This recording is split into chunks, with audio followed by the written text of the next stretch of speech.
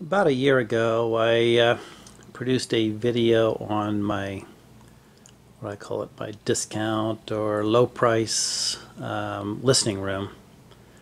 That most of the products were from picked up either free as gifts or thrift stores. Well, I've upgraded a little bit, so I thought I'd redo the video. So, the recent purchase. I actually got this at a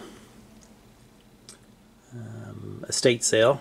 It's a Macintosh C28 preamp. I really like this because it has two phono preamps. So I'm using both of those.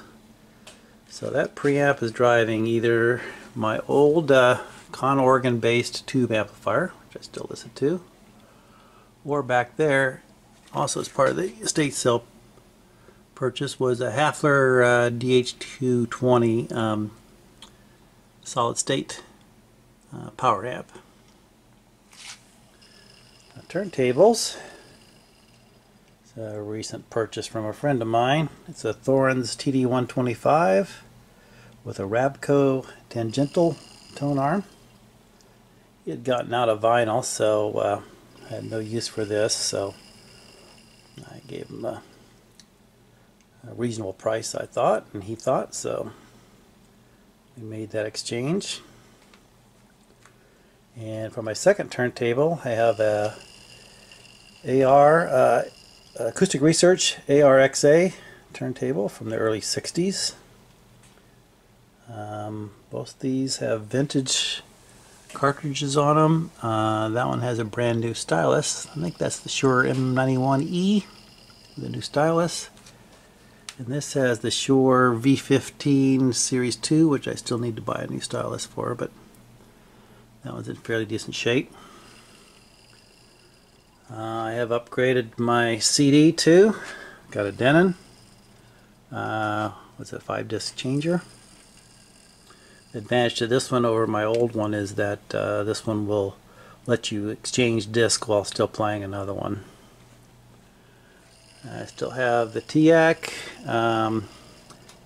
A4010S open reel.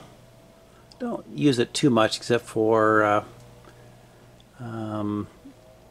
taking old open reels and making MP3s out of them. But I still will record something on it every once in a while and listen to it. Still sounds great.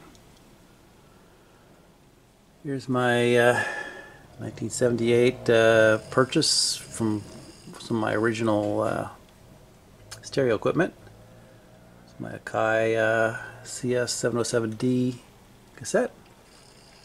And then I have added a VHS, hi-fi VHS machine that you can use to record very high quality hi-fi stereo sound. I mean, it sounds as good as this open reel when you record to it. So that's everything there. And I actually upgraded my listening chair too. Used to have just an old chair from upstairs. My wife, lovely wife, was kind enough to make me or buy me a recliner for down here. So that's my listening chair. And I got some new speakers down here. Got some Altec Lansing.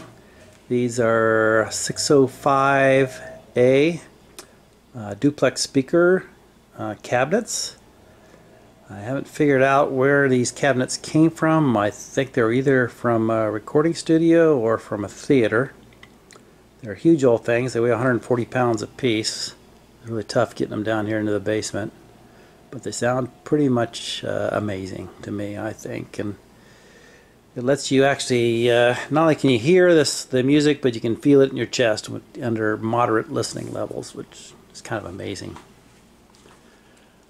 And those are from 1959, is when they released the 605A. And I've got my old original 3-ways that I bought in '78 along with the rest of my stereo system. Those are DWD. This is a small California speaker manufacturer. Still pretty good down here. And I still have the Paradigm 7 SE7s, I think they are, or SE9s from 1990. They still sound pretty good too, but actually I've been listening to the Altex lately because I just love the sound of those. So that's it. And then of course I still have my regular electronics workbench sitting here right next to the listening room stuff. So that's an update to my I'll call it a little bit more upgraded of a listening room, because I did have to pay some real money for the turntable and the preamp and those speakers and stuff, but still pretty cheap. You don't have to spend a lot of money to get some really good sounding stuff if you just shop around. So good luck shopping around, and thanks for watching the video.